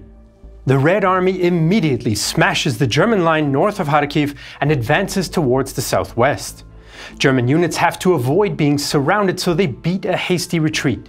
On August 5th, Soviet forces liberate Belgorod and Areol. For the first time since the start of the Great Patriotic War, the Red Army has beaten the Wehrmacht in a big summer battle. In Moscow, Red Army cannons fire a massive 124-gun salute at midnight to commemorate the double liberation. On the 7th, elements of General Katukov's 1st Tank Army reach Bohodukhiv, just 50 kilometers from Kharkiv and nearly behind the German forces fighting there. The German command rushes panzer divisions from other parts of the front and manages to stop the Soviet tank spearhead. In the following days, both sides send more and more reinforcements into the fighting, which develops into another major tank battle. The desperate Germans even weaken their forces defending Kharkiv, which Hitler wants to hold at all costs, to stop this dangerous Soviet drive. The Soviets are trying to push farther southwest towards Poltava, the most important communications and logistics hub for Germany's Army Group South. On August 11th, the Red Army launches another attack, this time with the fresh 1st Guards Army of the Southwest Front. The goal is to encircle Kharkiv from the south. Army Detachment Kempf is now surrounded on 3 sides, and the defense of Kharkiv is becoming untenable. The Germans are able to stop the Voronezh front west of Kharkiv, but the steppe and southwest fronts are getting closer and closer to the city. By the 18th, Hitler has to admit that the situation in Kharkiv is hopeless for the Wehrmacht, and prolonging the city's defense risks another Stalingrad-style disaster. He allows Manstein to give up the city if necessary. The same day, the Germans complete their retreat from the Aryol sector, bringing Operation Kutuzov to a close. The Soviet pincers close ever tighter around Kharkiv, and on the night of August 22nd to 23rd, the Wehrmacht leaves the city to the Red Army. The Battle of Kursk, which has raged for 50 days, is over. The Battle of Kursk is the biggest battle of the Second World War and one of the bloodiest in history. Historians still argue about Soviet losses today, and the exact figures will probably never be known. In all probability, at least 1.2 million Red Army soldiers are killed or wounded, 7,000 tanks and assault guns destroyed, and 3,000 aircraft lost.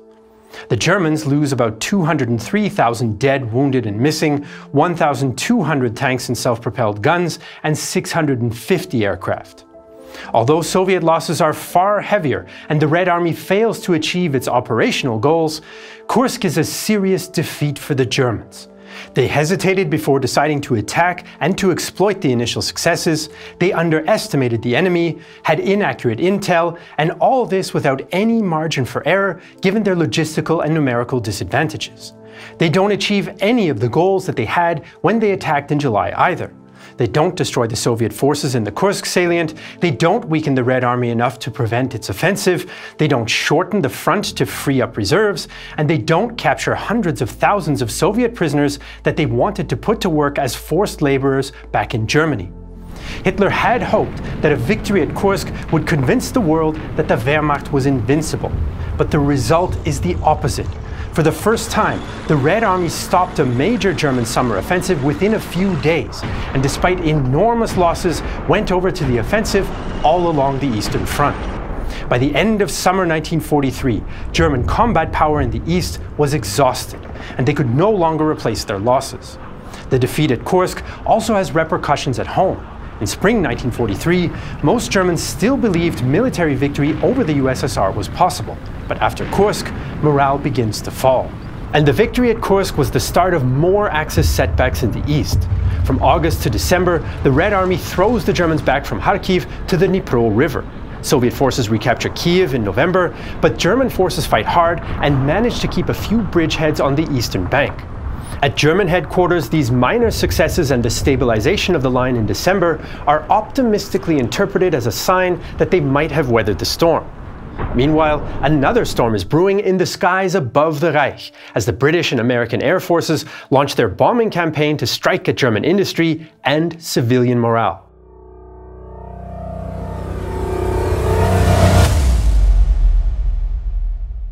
At the January 1943 Casablanca conference, Allied commanders call for a combined bomber offensive against Germany.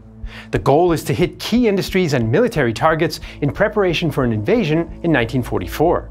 Allied command still prioritizes U-boat facilities at first, but by June 1943, the point-blank directive shifts the focus to German aircraft and ball-bearing production. U.S. Army Air Force Chief Henry Arnold strongly supports strategic bombing and has expanded U.S. air power since 1940. He especially believes that the targeted daytime bombing of specific key industries like oil or ball bearings can cripple German war production.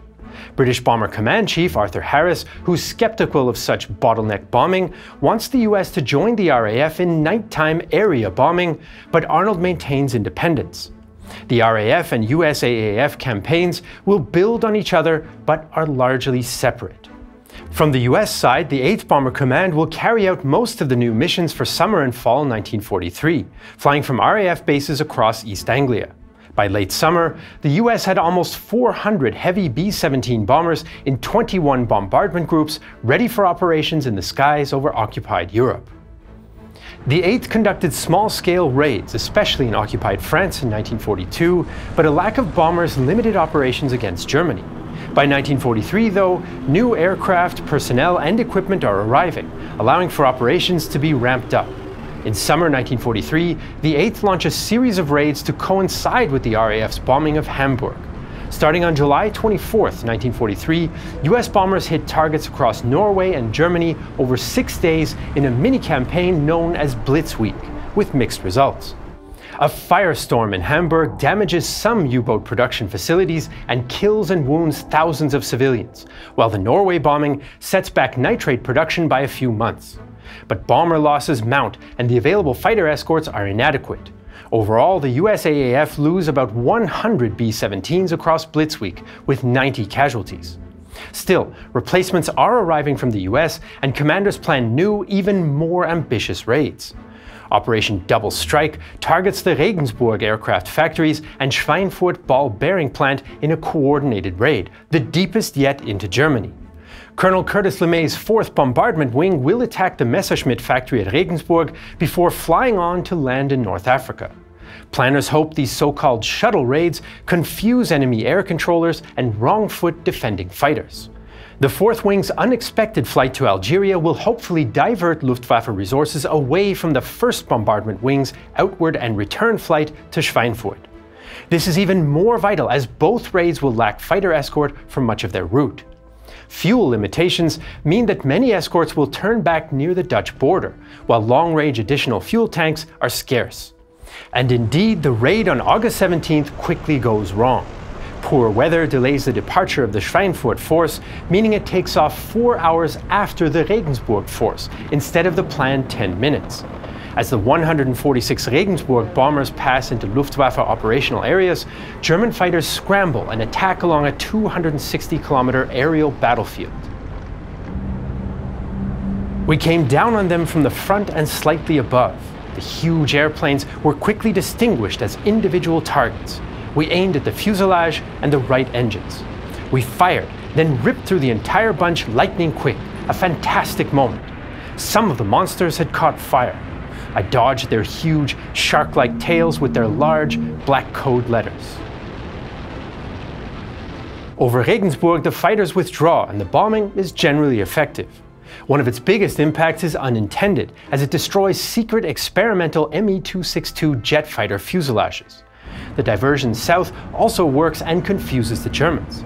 However, it's of little use to the delayed Schweinfurt force flying along a similar route as the Regensburg bombers. German fighters have time to land, rearm, refuel, and attack the second penetration even harder than the first. After a grueling air battle, the bombers reach their target, but bombing is less accurate. The combined raids are costly for the 8th. 60 B-17s are shot down and 11 scrapped on their return, with 600 casualties, around 16% of the entire force. US bomber air crews claim to have shot down 288 enemy aircraft, but the real figure is closer to 47, with only 16 German pilots killed. Of this number, most were shot down by escorting fighters. The hugely exaggerated claims of shot down enemy fighters are sometimes viewed skeptically by commanders, but accepted in the interest of morale. This is important, as statistically, bomber crews face some of the worst odds for all combatants. US experts consider the B-17 Flying Fortress robust and well defended by a crew of 10, more than similar British heavy bombers. The navigator and bombardier share the front of the plane and function as gunners when needed. The pilot and co-pilot are positioned with the engineer, who mans the top turret as required. The radio man in the center of the plane also has his own machine gun, although most defensive fire is provided by a lower ball turret, 2 waist gunners, and the tail gunner. To improve the B-17's weaker frontal defenses, later G models have a remote-controlled chin turret usually operated by the bombardier, although these are not widely available until 1944. Instead, many late 1943 B-17s had additional guns installed in the plexiglass nose.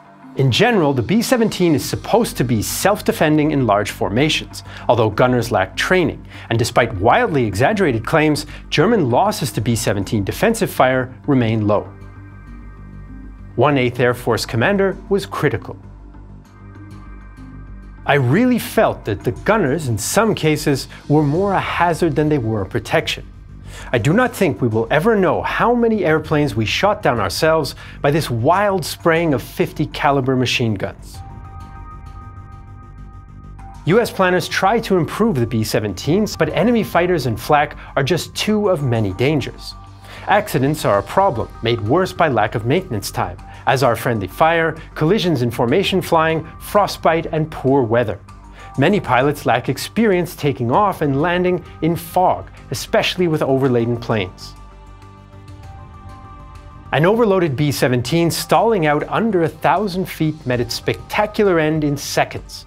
3 tons of bombs, 2,700 gallons of high-octane fuel, about 6,000 rounds of 50 caliber ammunition, along with oxygen tanks, hydraulic and lubricating oil, all hitting the ground at over 200 miles an hour, left nothing but a steaming black smear. A whole crew bailing out is possible, but dangerous. Crew have to grab their parachutes in time, fight against the forces of a tumbling plane, and avoid other planes or debris in the sky. Pilots often remain on board to keep the plane flying level. The men also fear being shot while parachuting, and German civilians occasionally attack downed bomber crews. Stoked by Nazi propaganda regarding Anglo-American Luftgangsters, conservative estimates suggest lynch mobs kill around 350 downed airmen, especially from 1944, although the actual figure might be higher. German troops, though, generally do take prisoners. Sergeant Ray Manley recalls his reception after bailing out. 4 German soldiers approached me and asked if I was armed. I said no, and then one of them replied in perfect English, "For you, the war is over." Then they walked me to a nearby village where a crowd of people had gathered. A little blonde girl, aged about 5 or 6, stood and looked me over. She smiled at me, the only friendly face there. Successive missions with high casualties also result in psychological breakdowns. The USAAF reassigns sufferers to non-combat roles, but crews see psychological wounds with a social stigma attached. The men also know that the bombing kills more German civilians than soldiers, which adds additional stress for airmen like Colonel LeMay. You drop a load of bombs, and if you're cursed with any imagination at all, you have at least one quick, horrid glimpse of a child lying in bed with a whole ton of masonry tumbling down on top of him, or a 3-year-old girl wailing for Mutter, Mutter. Then you have to turn away from the picture if you intend to retain your sanity. For 8th Bomber Command crews, the stats are grim. A 1943 study finds only 26% complete their 25 missions. 57% are killed, missing, or captured, and 17% are wounded, killed in accidents, or discharged due to mental conditions. But numbers paint an incomplete picture. Casualty rates among bombers vary greatly between different parts of the formation. Some may escape unscathed, while others might be almost wiped out. The 100th Bomber Group gains a grisly reputation for high losses, earning it the nickname the Bloody 100th. At Regensburg, the 100th loses 9 of 21 attacking bombers, the highest of any group. 100th Bomber crewmen begin to suspect that Luftwaffe fighters are deliberately targeting them, perhaps as revenge. A story spreads among US crewmen that on an earlier raid, a damaged B-17 from the 100th dropped its landing gear to signal surrender to a German fighter. When the fighter flew closer to escort it to the ground, the B-17 gunners opened fire, shooting the fighter down. The story, though, is probably false. The reality is likely more mundane. At Regensburg, many 100th Group bombers flew in the most vulnerable positions of the wing, the high and low squadrons of the low combat box in the formation. These exposed positions lacked the supporting fire of the central ones, and were often targeted first, earning the nickname Purple Heart or Coffin Corner. But the rumor sticks, and in October, a new raid seems to confirm the bloody 100th curse. On October 10, 1943, US planners target the city of Münster. 274 B-17s will attack the city center in the first explicit US raid to bomb civilian housing. The goal is to kill or render homeless workers of Münster's factories and transport facilities, reducing both manpower and morale. The aiming point is the Münster Cathedral on a Sunday afternoon. The 100th is exhausted after another week of intense bombing, but the Americans expect the Münster raid to be relatively easy due to its proximity to the Dutch border and fighter escort. However, it soon turns into a disaster. Fog prevents some escorts joining the bombers, and up to 350 Luftwaffe fighters scramble to intercept the raid, especially the 100th Bomb Group in Coffin Corner.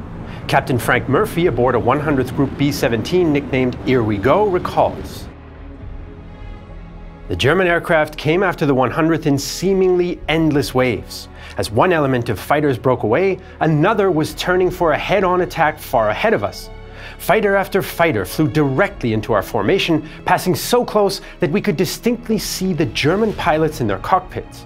More than once I turned away from the attacking fighters, fully expecting a certain head-on collision. Within moments, German Me-109s and FW-190s shoot down 3 of the lead squadron. Damaged bombers, falling out of formation, found themselves especially vulnerable to heavy twin-engine German aircraft like the Me-110, 410, and Ju-88. The bombers' gunners attempted to drive off the attacks, but weapons jam, crewmen are wounded, and ammunition runs out. The B-17's waist guns and turrets are often the most dangerous position to man. Within stricken B-17s, chaotic scenes play out. I heard loud yelling behind me. I turned and saw Sergeant Auger squatting beside the navigator with blood streaming down his face. The navigator, obviously in a state of complete shock, was screaming at him, "Get back on your guns or I'll kill you!" He started searching through his gear for his pistol. The US loses 30 B-17s. Of the 100th Group's 13 bombers on the raid, 12 are shot down, with 32 killed and 88 captured. The lone surviving bomber, the Royal Flush, limps home on 2 engines, a non-functioning oxygen system, and wounded crew. Its pilot, Robert Rosenthal, will go on to complete 52 missions, double the standard tour. Despite the losses, the lead bombers hit Münster, killing 700 civilians. For the bombers, the lesson of October's so-called Black Week is the need for better long-range fighter escort. New fighters like the P-51 Mustang and improved fuel drop tanks are coming, but Allied plans to cripple the German war industry mean bomber missions often outrange fighter escort. 4 days after Münster, the 100th Bomb Group joins another ambitious mission deep into Germany. The target is once again Schweinfurt. Bomber Command believes a raid on the ball bearing plant can set back German fighter production by months. It will be the biggest US raid yet. 383 B-17s in 2 forces will penetrate into Germany without fighter escort. Within 100 kilometers of their route, around 1,100 Luftwaffe fighters are based. US veterans of the first Schweinfurt raid 2 months prior are concerned. When the briefing officer said, "Gentlemen, your target for today is Schweinfurt," everyone groaned. The ball bearing plants would be heavily defended. We knew our 3rd mission would be one hell of a fight. Once again, the raid starts poorly. Delays and bad weather confuse fighter escort rendezvous. By the time escorting P-47s near the German border, some have only 15 minutes of fuel left for combat. Mechanical problems mean that only 291 bombers continue on to the target.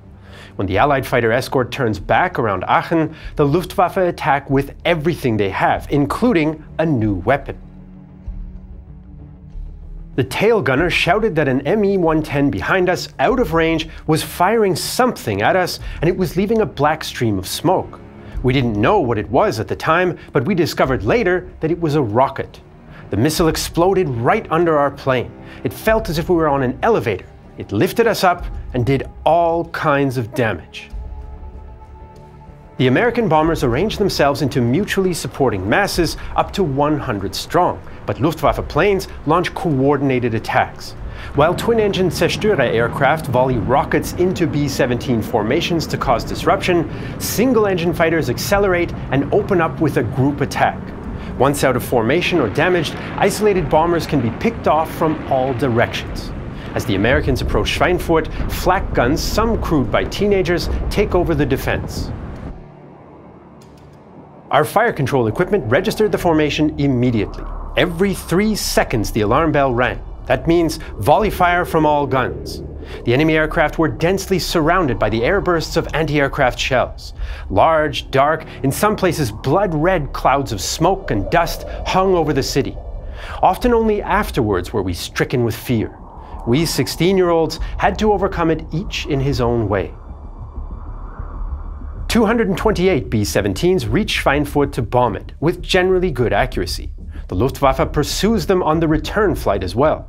Only when the bombers reach the safety of escort fighters near the channel do the equally exhausted Germans retire. Some Luftwaffe pilots have flown 3 individual sorties during the raid. US losses are 60 B-17s shot down and 121 damaged, 17 beyond repair. 600 men are dead or missing. 13-year-old German civilian Ernst Reichert finds a crashed bomber outside of Schweinfurt. With other boys, I ran straight to the suspected emergency landing site. On the left, in the burned-out cockpit, was the completely charred and shrunken pilot. His hands still gripped the steering wheel tightly. The flying fortress had already burned down and was still smoking. Behind the pilot, there was another crewman, also charred, tilted sideways. Bomber crews claim they've shot down 186 Germans, but the actual figure is around 40. Allied commanders claim the attack destroys 3 ball-bearing factories and shuts down the entire works. Privately though, 8th Bomber Command is concerned about the high losses. The second Schweinfurt raid ends the Americans' deep, unescorted penetrations, while poor weather stops major bombing until February 1944. When commanders assess the year's progress, they're still not sure how much damage they've done. Assessing the damage is difficult due to inaccuracies in bomber surveys and debates about the German war economy. Post-war RAF and USAAF surveys tend to exaggerate the impact both economically and psychologically. In the USAAF's case, this was partly to encourage its reform as a separate, independent branch of the military. But even some analysts at the time accepted the results were disappointing. Firstly, Allied intelligence worked under the assumption that Germany was fully mobilized from the start of the war, limiting German war production growth. However, Germany consistently found surplus industrial capacity, although historians debate whether this was due to lack of early war mobilization or fixing economic inefficiencies. In any case, general arms production continued to increase until peaking in 1944.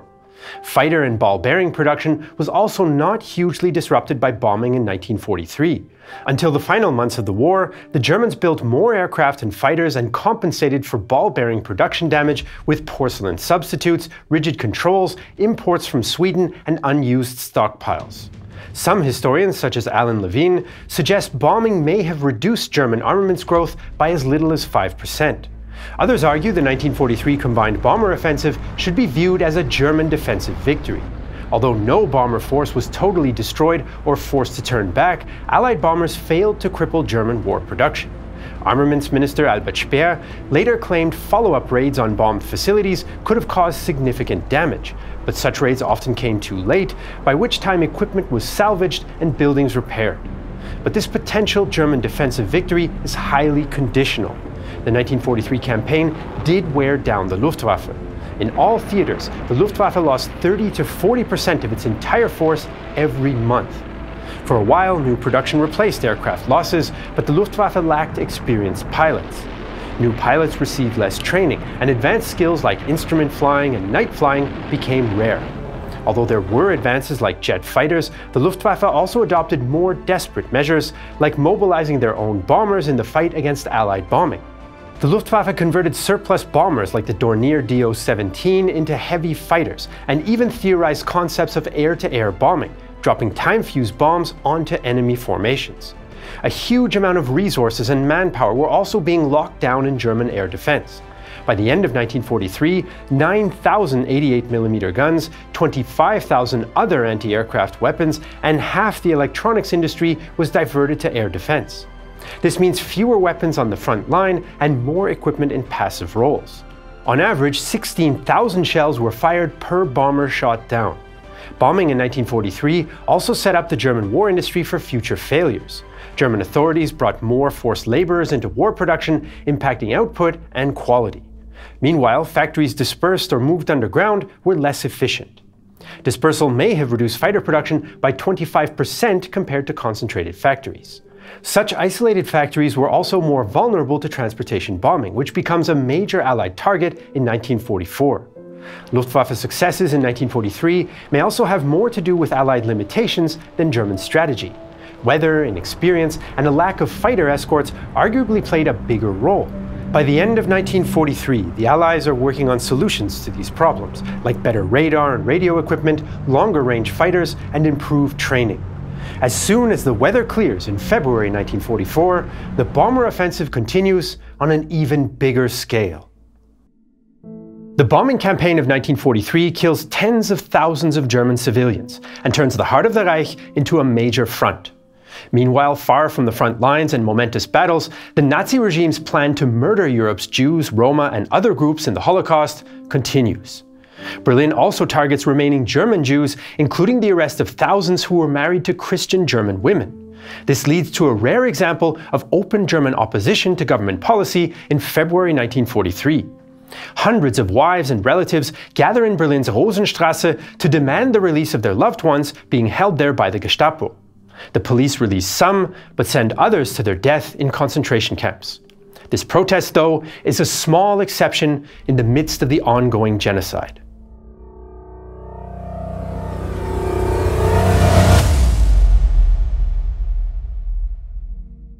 Aktion Reinhardt is the name the Germans give to their operation to kill the more than 2 million Jews living in ghettos in Eastern Europe. In 1942, the SS experiment with methods for mass killings and settle on gas chambers, which they build at 3 main killing centers, or death camps: Belzec, Sobibor, and Treblinka. The plan is to deport most of the Jews from the larger ghettos, like Warsaw, Łódź, Białystok, Vilnius, Minsk, Riga, and Kaunas, along with thousands of Roma people. Once the deportees arrive, German guards trick them into thinking they're being sent to showers, but instead they are gassed.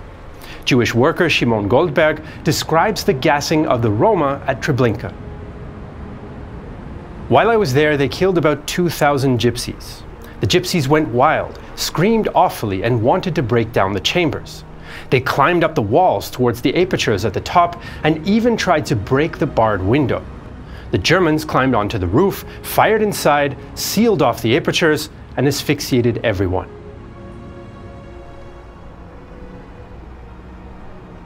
In this way, by September 1943, the Germans have killed 250,000 Jews at Sobibor, 600,000 at Belzec, and 874,000 and several thousand Roma at Treblinka. Most of the Polish, Baltic, and Belarusian Jewish population is now dead. But the killing in 1943 doesn't stop with Operation Reinhardt. In November, the Germans kill more than 40,000 at the Majdanek, Travniki, and Poniatowa camps in what they call Operation Harvest Festival. And in other parts of Europe, German and collaborationist authorities continue deporting and murdering other Jewish communities. Starting in February, SS officials deport nearly all of the historic 50,000-strong Jewish community in Salonika to Auschwitz, where the camp authorities immediately gas 2/3 of them. In Bulgarian-controlled Macedonia and Thrace, Bulgarian authorities deport 11,000 Jews, whom the Germans then kill. Sofia then goes back on its agreement with Germany and refuses to deport the Jewish population living inside the pre-war Bulgarian borders.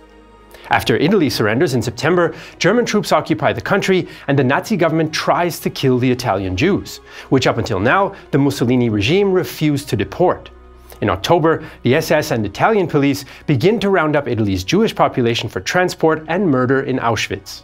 In the end, they kill about 15% of Italian Jews. In occupied Denmark, Germany declares martial law after a series of strikes and plans to deport and kill the 7,500 Jews in the country. The Danish government contacts the Swedes, who agreed to accept Jewish refugees escaping by boat, the majority of whom do. Most of the Jewish victims of Aktion Reinhardt and the other mass murders have no chance to defend themselves, but in 1943, thousands of Jews rise in revolt against the Nazis. In August, at the Treblinka killing center, Jewish prisoners fight back against the SS guards and 200 escape, most of whom the Germans catch and kill. In October at Sobibor, Jewish Red Army prisoners of war lead an uprising that kills 13 SS men and other guards, including the center's deputy commander. 300 prisoners escape, of whom 50 survive the war in hiding. Two of these are Chaim Engel and Selma Weinberg, who later marry. Selma, suffering from typhus, later recalls the terrifying escape from the camp as the guards machine gun the crowd. Chaim took my hand and he said, "Come, it's no use we stay there." And then everybody starts running to this gate. Everybody was falling around next to us. You hear mines going and people dropping dead. You just run. I remember I had a necklace full with Jewish emblems, so that was the first thing that I took off and threw away outside the camp. I was very nervous, of course. When you had to run, I get diarrhea and I had to stop all the time.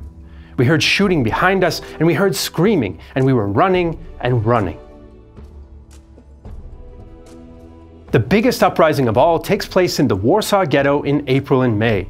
Once Operation Reinhardt begins and the Nazis' plan becomes clear to its intended victims, the Jewish underground resistance in the Warsaw Ghetto prepares to resist. They form defense organizations and receive weapons from the Polish Home Army, which was resisting Nazi rule throughout Poland. Many ghetto residents are former Polish Army soldiers, and when the Germans start deportations in January 1943, these Jews fight back for several days. The Germans deport fewer Jews than planned, but begin a second deportation wave on April 19th, when the main uprising begins. For 23 days, about 750 armed Jews hold off around 2,000 German troops. They know they cannot win and that most will die, but resistance commanders like Mordecai Anielewicz are determined to fight.